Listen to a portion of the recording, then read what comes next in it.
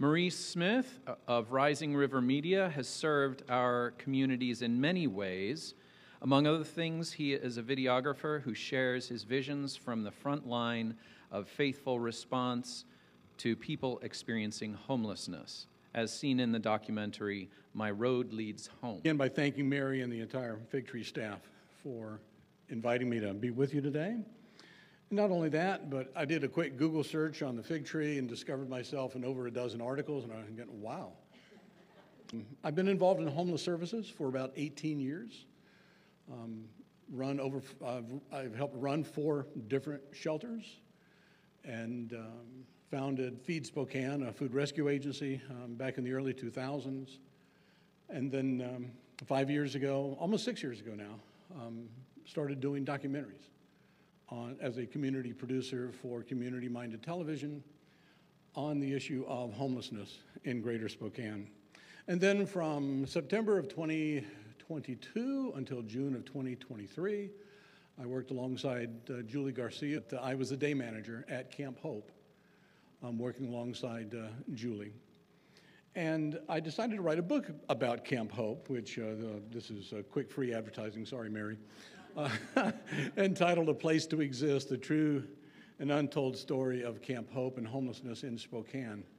And as I was writing that book, I had this crazy idea of asking Lisa Brown, who was then not mayor, she had just left Commerce.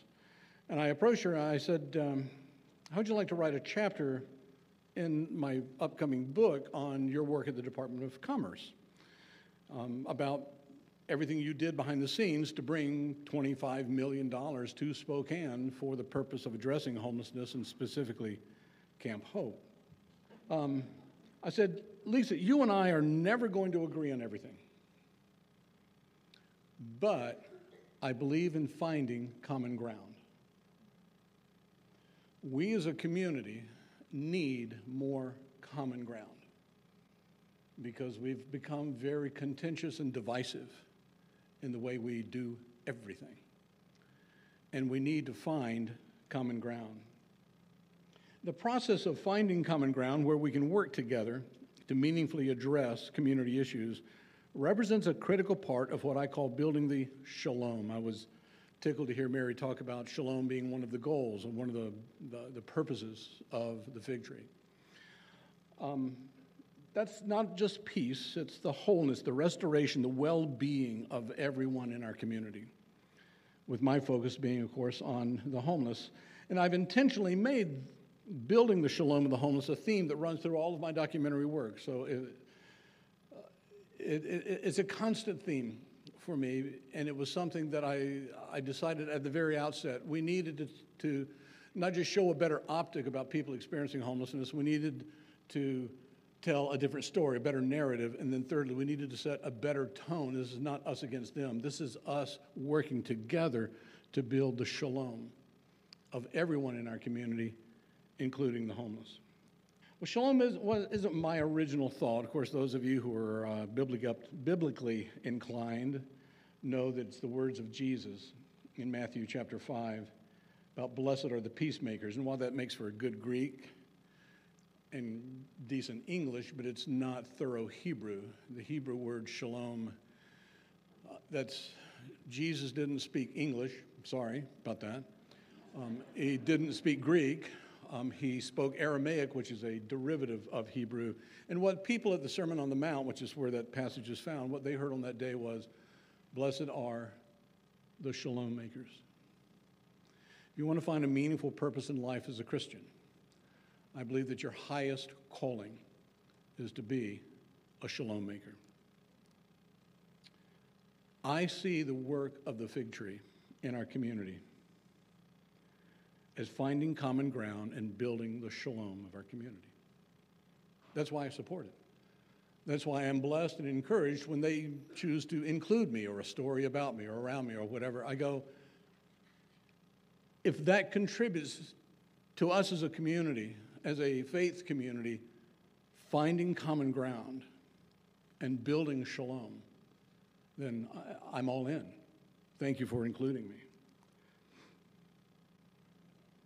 One example of what the fig tree does going back to homelessness, on your table there, for those of you who are new to this, you'll find a resource directory. These are absolute gold, by the way.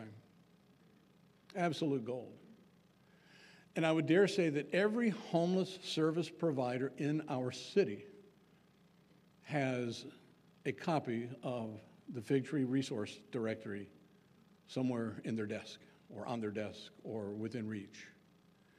And I know the Fig Tree graciously donates hundreds of copies to the Spokane Homeless Coalition, where I've served on the leadership team in the past, not currently, but in the past I have, and the Spokane Homeless Connect, where I'm on the planning committee. We look forward to these. By the way, this next year, I think we're simply going to give you the head count of how many vendors. I want to see to it there is one of these on every vendor table at the Homeless Connect next January. Why? Because it is an essential resource. And I want to basically end with this. You and I both know two things are not free: the lunch that you just ate and publishing resource directories. The lunch was wonderful, thank you. The resource directory is even better. Can't eat it, but we consume it on a regular basis looking for resources. And so I would encourage all of us today to think about what we can do to support the Fig Tree and to see to it that these amazing common ground and shalom building activities move forward for whatever the foreseeable future is. We need the Fig Tree. And I want to thank you for allowing me to share with you for just a few minutes.